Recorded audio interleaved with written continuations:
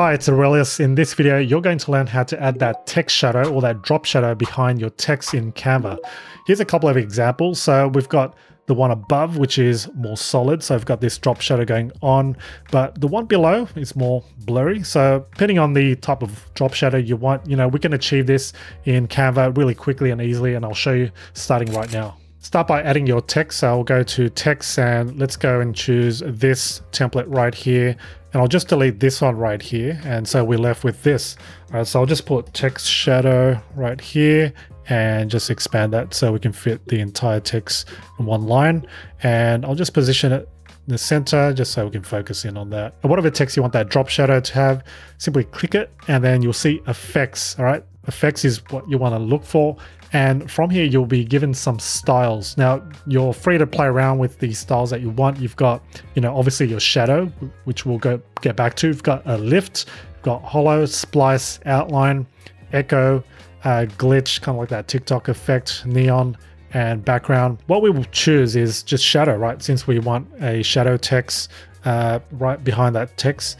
And then the adjustments that you can play around with include the offset. So you can have it further from the actual primary text up to 100 there, or you could have it just basically nowhere, or you could have just a bit of it if you'd like. So if you want to really emphasize it, obviously have it more towards there, but we're just going to have it kind of neutral so that we can actually see it.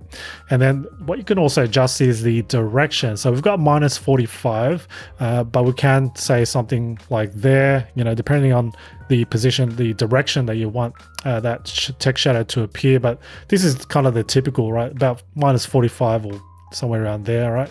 So once you have that in place, let's zoom in. You can see what it looks like. You could also blur it. So depending how you want that text, that drop shadow to look, you could play around with that effect right there. So you could have it, really blurry like so. And of course, changing the actual color of your text. Let's change it to something like blue. All right. Now, what you can also do is, let's go back, is change the shadow color. All right. So we've got this blue text and the color of the actual shadow is black, but we can change it to that same blue color just to match it up a bit. And what we can also adjust is the actual transparency of how much text of that effect we want. So we can increase it, emphasizing the shadow a bit more, but that can actually make it look pretty bad, as you can see, and not readable. So what we can do is just decrease that transparency down and just adjust it however much we want. So let's say somewhere there looks about right. That looks pretty good there, and it still looks readable. Also, at the same time, it still pops, as you can see.